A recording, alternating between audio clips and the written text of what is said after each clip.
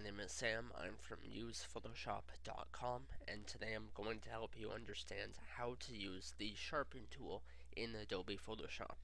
I'm running the most current version at this time, Photoshop CS5. If you don't already have a photo open, go to File, Open, or use the keyboard shortcut Control and the letter O on your keyboard to open an existing photo from your hard drive. I'm using this one here. To find the tool, go to Window, Tools to open up the Tools window or the Tools palette. It's located 6th from the top, or 7th from the top rather, or 5th from the bottom on the left hand side, and may be hiding behind the Blur tool or the Smudge tool.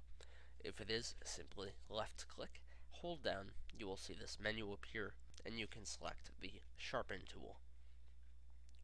I'll zoom in on this photo by holding down Control and pressing plus on my keyboard, and I'll use the hand tool by holding down Shift, or holding down spacebar rather, on my keyboard.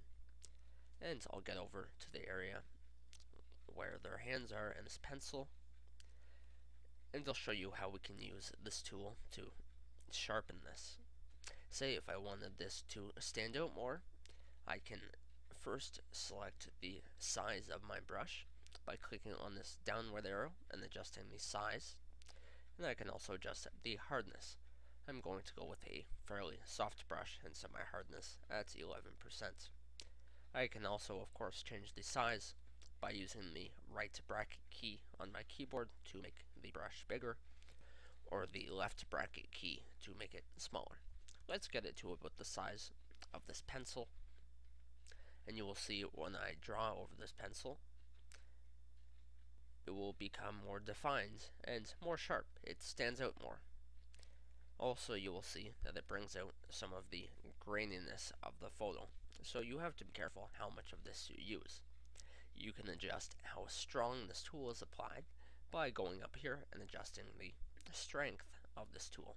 If I have it set very low, you will hardly notice it, whereas if I set it very high, it will be quite obvious that I'm using this tool, and it will get very grainy. So let's set it somewhere in between at about 40%. You will see when I draw over this, everything I draw over becomes more defined and more sharp, and I can really bring out some of the details in this photo by using this tool. So there's a quick tutorial on how to use the Sharpen tool in Adobe Photoshop. I'm Sam from usephotoshop.com.